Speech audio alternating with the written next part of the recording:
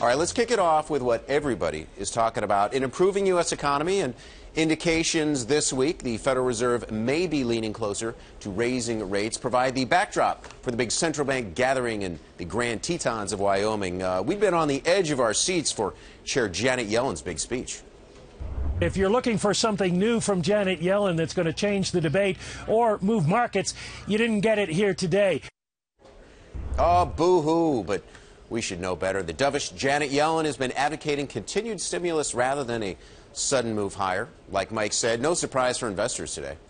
Janet Yellen begins her speech by making the case that the labor market still needs improvement, but how much or how the Fed might accomplish that is a very tricky question. Here's a quote. As the recovery progresses, assessments of the degree of remaining slack in the labor market need to become more nuanced because of the considerable uncertainty about the level of employment consistent with the Federal Reserve's dual mandate. Okay, translation, the economy is doing better, but there is still slack in the labor market, excess capacity that's just not being used. Honestly, investors were really more focused on overseas issues today, Iraq and Ukraine. But remember, there's something still hanging in the backdrop at Jackson Hole, and I'm not talking about the scenery. This is the beginning of the financial crisis, right here. And here's the doom and gloom. We're all going to die, Lehman Low, as it's called.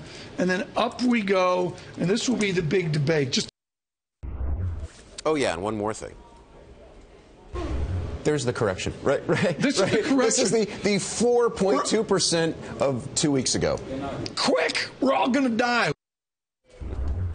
There you have it. All right, the stock market, despite all the global tension and even the prospect of a Fed exit, it's still on an upward trajectory.